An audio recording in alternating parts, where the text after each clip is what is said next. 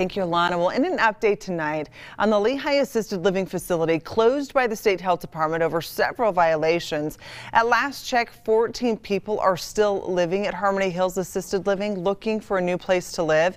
This being the second care facility shut down because of violations in the past 2 weeks. ABC4's Courtney Johns joins us live in Lehi with what you can do to make sure the place your loved one is staying is safe. Courtney.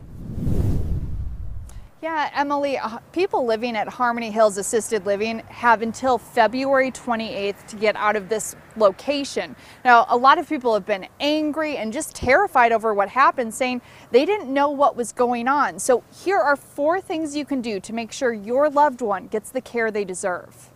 It's really, really important that we make a real effort to keep up on that and make sure that our loved ones are okay and that they're taken care of. Debbie Booth with Utah's Adult Protective Services says you need to check in regularly, if possible, at least once a week. Go there at night or on the weekends and see what happens, to see if they have adequate staffing, to see what's going on in the facility. When you're there, ask questions. Talk to your loved one, staff, and other residents. Just have a casual conversation about how do you like it here. And ask about their service plan. This shows what type of care they need, like dietary requirements or help bathing.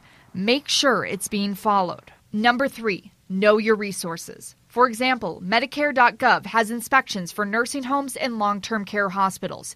Utah's Department of Human Services website covers adult daycares, treatment facilities, and residential support, something Evergreen Place recently applied for after being shut down over health code violations and not having the proper license. Assisted living facilities like Harmony Hills don't have inspections online. Instead, you need to call the Utah Department of Health at the number on your screen. But the most important thing you need to remember that will protect not only your loved ones is to trust your gut and call police if something seems off. You don't want your loved one in a situation where no one said anything and then something terrible happened.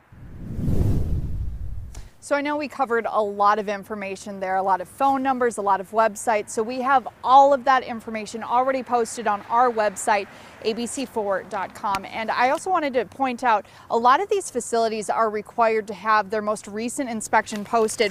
For example, this is for Harmony Hills Assisted Living. They're required to have it posted in a public space. And if you don't see one, you should ask your facility for a copy of one. And if they don't have a copy of one, that's a red flag.